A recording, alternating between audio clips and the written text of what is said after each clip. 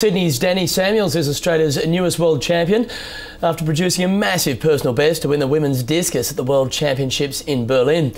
As Dave Culbert reports, Samuels becomes the youngest ever to win the women's discus world title. Golden night for Australia here at the Olympic Stadium in Berlin with the 21-year-old from Sydney, Danny Samuels, pulling up a major upset to take the gold medal in the women's discus. She had a slow start. In fact, coming into her third throw, she was in 10th position. She needed to get into the top 8 to proceed through to the final 3 rounds. In round 4, she started to move into her work with a massive personal best of 64 metres 76 to move into second place. Oh, that's superb. That's another improvement, surely.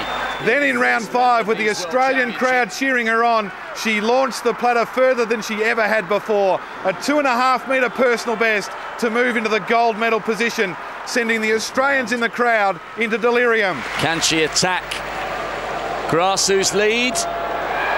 Yes, she can. Wow, that is a massive throw. She has taken the lead by 24 centimetres. And with that best of 65 metres 44, the others couldn't catch her, and Danny Samuels is the new world champion. Fantastic, yeah, I love it. We've only got one more to get, that's London Olympics, and we'll be right. It's unbelievable. It's just, I don't know what to say. It's all gone so fast and it all just happened so quickly that everyone was jumping up and down, the order was changing, so I can't believe it. And in round 5? Oh, that was unbelievable. To see 65 and a half come up, it was, I've been dreaming about that for years. And so, like I said before, I had a lot of hit and misses last year. They were sort of going out the sector, and I had an out the sector foul at Nationals this year. But I think it's due to my coach, me and Dennis, working on the right thing at the right time technically. And I had a very smooth preparation after Nationals. So, yeah, it all came together at the right time. 2.5 metre personal best in the World Championship final to be the youngest ever world champion in the discus.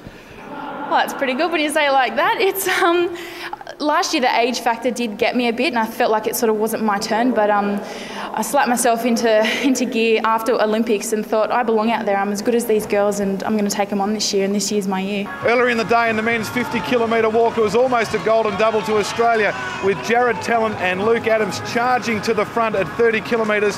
They stayed there for the best part of 7 or 8k before being reeled in by Sergei Kurdyapkin. The two Australians, they finished in some distress. Luke Adam a personal best in 6th place, Jared Talent in 7th. And as Craig Hilliard explained to us afterwards, both of them gave it their best shot.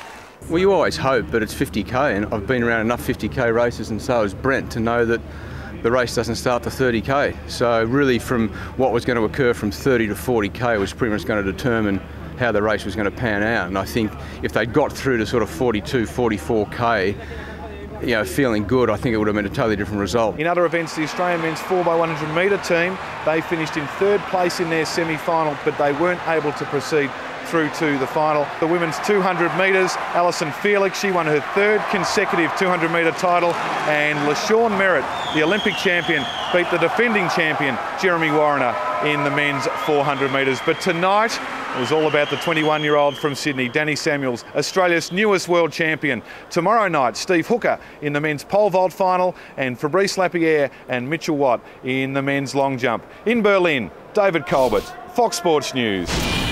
Thank you, Dave. Yes, you've certainly seen some terrific sights in that stadium, but this is the best for Australia. Samuels becoming just the 6th Aussie to claim a gold at the World Championships. The last was actually Nathan Deeks, who claimed the 50-kilometre walk a couple of years ago. Also at that event in Osaka, Jana Rawlinson won the second of her 400-metre hurdles titles after breaking through 4 years earlier in Paris, while Dmitry Markov scaled the heights in the pole vault back in 2001. Kathy Freeman, of course, won the 400-metre world crown in both the 97 and 99 World Championships. And Bob De Castella will always be remembered for that marathon victory in Helsinki 26 years ago. Terrific stuff by young Danny Samuels, and lovely to just see the personality shining through as well. Yeah, she's very natural, isn't she? Absolutely. She's a pleasure to watch. And they'll be celebrating long and hard in the south of Sydney today. We'll wrap up all the footy action after the break with a long lunch as the Western